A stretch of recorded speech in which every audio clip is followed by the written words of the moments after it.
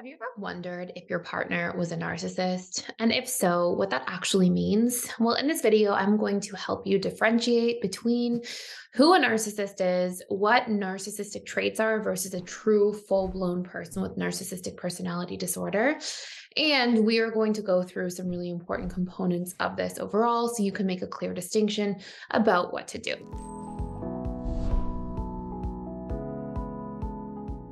So, first and foremost, narcissism, technically, just like many other things, exists along a continuum. So, we can have somebody who has narcissistic traits and, certain narcissistic qualities or components of narcissism. But then on the full other end of the continuum, we will see somebody who actually has full blown narcissistic personality disorder. And even how strong or how evolved that narcissistic personality disorder is can exist along its own stretch of that part of the continuum. So a lot of people often wonder because they see certain elements or traits like selfishness in the relationship or somebody being um, you know uh, taking advantage of them or being manipulative or gaslighting, and we can think right away, okay, because this person did this, they must be a narcissist. But it's a little bit more nuanced than that.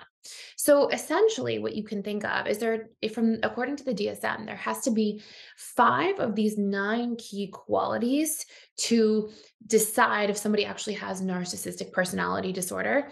Please keep in mind, you can't use this video to like actively diagnose somebody. But if you just wanted education about the DSM and some of the core qualities, I think that this would be quite helpful. So one of the first components is that narcissists tend to have this grandiose sense of self-importance, and they really tend to feel like they are much greater than, much more significant than, other people. And they tend to have this sort of comparison drama that can kind of revolve around that, where they may think of how much more important their time is than others, or how much more important they are as a whole. And so that grandiose sense of self-importance is one of the crucial traits. Number two, and I'll go slowly so you can and you can feel free to pause this too if you'd like. Number two is narcissists tend to have a bit of a preoccupation with power, beauty, or success.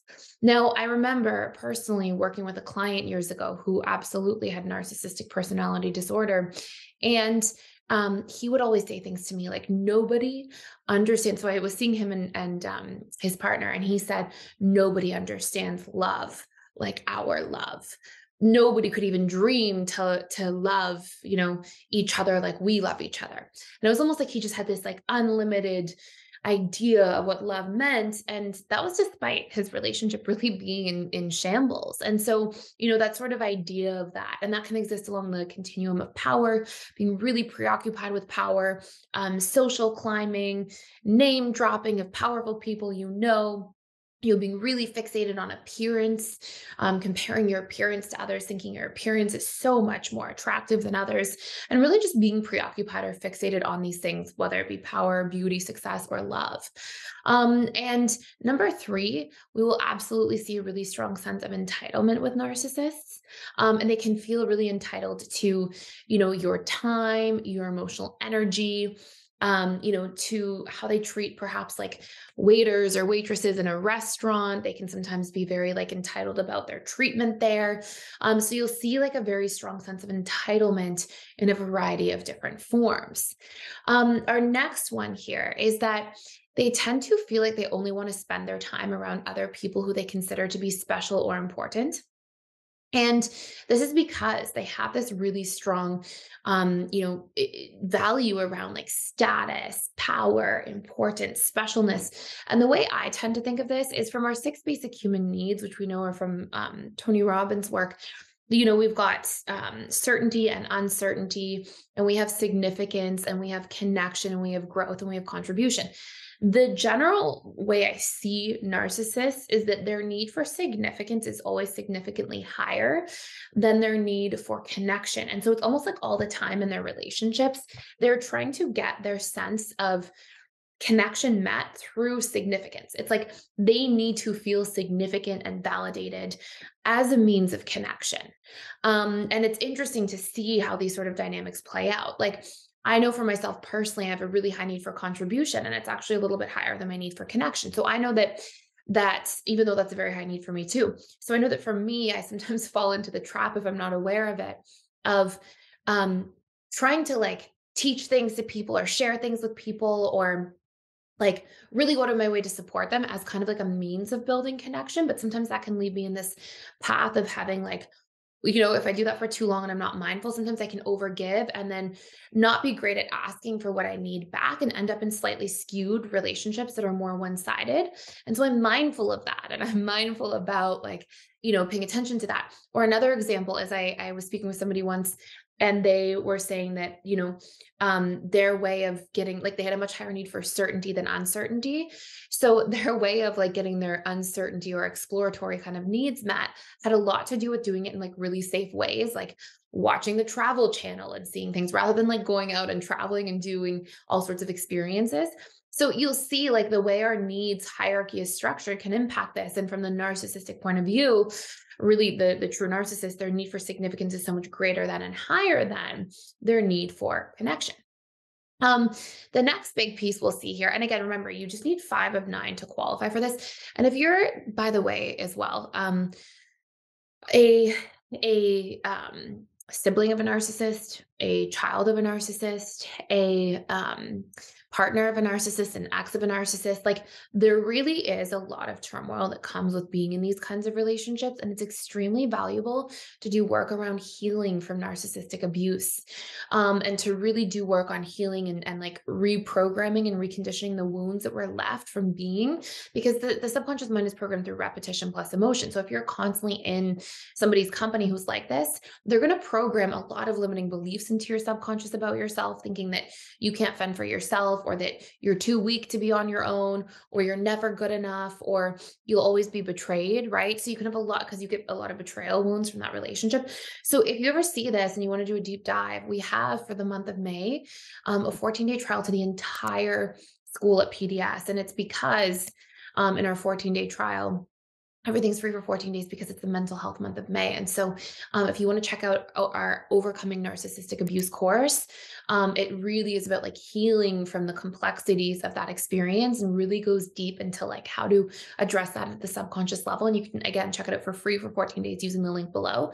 And there's so many other powerful courses in PDS around this, like whether it's the emotional mastery and belief reprogramming course, learning your boundaries again. A lot of those things are covered in the NPD abuse overcoming course. So anyways, you can check those out, and you have access to all the courses at PDS for free for 14 days. And you have access to webinars. So come in, ask me questions. We have a daily webinar. We've got all kinds of community and social events. So come in, join in. I would love to see you there, and ask me any questions that you have. So anyways, going back to this. So we have so far, just so we're super clear. So we have, number one, this grandiose sense of self, this huge sense of like self-importance, a preoccupation with unlimited beauty, power, success, or love, this sense of entitlement in so many different ways, this dynamic of feeling like you can only be around high powered, high important, or special people. And it's not that they will think that they only can be around those people, but it's like they'll really strive to be around those people, and they will feel like they don't want to waste their time with like other normal people because it's kind of like they're below them. I'm all for like picking friends and people that are a match to your needs, and sort of being in that space where you're intentional about the friendships you want to create or people you want to surround yourself with. But this is different in the sense that they feel frustrated, angry, like people are lesser than them, and like, oh, this is a waste of my time. And they see literally people through the lens of like how special they are or significant they are. The next one we have is somebody who is interpersonally very manipulative or exploitive for their own gain. So they'll tend to exploit other people. And this isn't like somebody made a mistake, they accidentally asked for too much support because they were in a vulnerable position. It's not like that. It's like they actually like premeditate a little bit about how to exploit people and what resources they can extract from people. And this may not just be like from the lens of like physical resources. It can actually be through the lens of like emotional resources, like getting attention, time, validation, like these sorts of different dynamics. And this is where you'll often hear this one and the first one, when it was like the grandiose sense of self-importance. This is where you'll hear the term referred to as narcissistic supply. Like they're always needing this like sense of attention. And this brings me to the next one, which is there's a really strong sense of arrogance. And you'll feel it. Like somebody will feel like I personally believe that confidence is quiet. It's like subtle, right? Somebody, if they're confident, they don't need to prove to you how great they are. They just feel comfortable in their own skin. But when we see arrogance, or sometimes it's referred to as like a haughty attitude, that can definitely represent the narcissist. And our next one is this really strong sense of just like lack of empathy. And you may see sympathy sometimes with narcissists. They may like feel for people and kind of like sometimes express emotion, but sometimes that expression of emotion is kind of like being used as a tool to manipulate. Not always, but it can be. That's where you sort of think of the term like the crocodile tears. Or the expression of emotion can be like from this sympathetic space, but not like empathetic space. Like this person isn't taking the time to really consider like how you're feeling and what it feels like to be in your shoes as you. They're kind of like seeing you through the projection of them, as if you're kind of like the character in their story.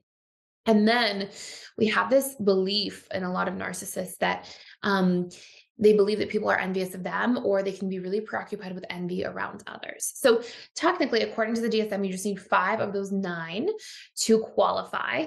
And there's this huge, sense of admiration is a huge one as well. So, this, grandiose sense of that need to be admired, to be seen and thought of as like fantastic or great or powerful. So anyways, you'll see a lot of these things kind of have some similarities in there. But this is not supposed to be used as a tool to diagnose, but it can just help shed some light on like if somebody just has narcissistic traits, because sometimes I find that people can think, oh, because my partner is selfish or self-oriented, or because my partner gaslit something. And listen, gaslighting is a massive red flag. If somebody gaslights you, you should seriously consider leaving the relationship, or like address it immediately. And the person should have like a strong apology and appreciation for why they made a mistake, and these sorts of things. But I generally see that sometimes we can get confused in there. So these tend to be the really predominant traits that you want to watch out for. And I would highly advise, if you are in a relationship with a narcissist, it's so valuable and so important to be able to walk away. And part of what the course covers that I was mentioning before, that free course that you can check out for 14 days, which is more than enough time to get through that course, because it's like an hour and a half long, but it has a lot of tools in there.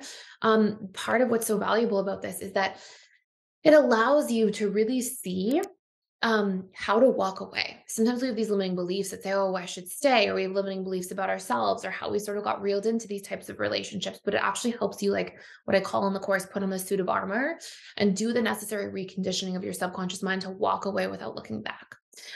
So, anyways, I hope this makes a whole lot of sense. Thank you so much for watching. I hope you check out our 14-day free trial. It's a PDS. There's lots of exciting stuff going on in there. Check out the webinar calendar specifically, because we've got all kinds of daily events that you can check out for live support, community, all that sort of exciting stuff. And thank you for watching. Please like, share, and subscribe if you enjoyed this video, and I will see you in future videos.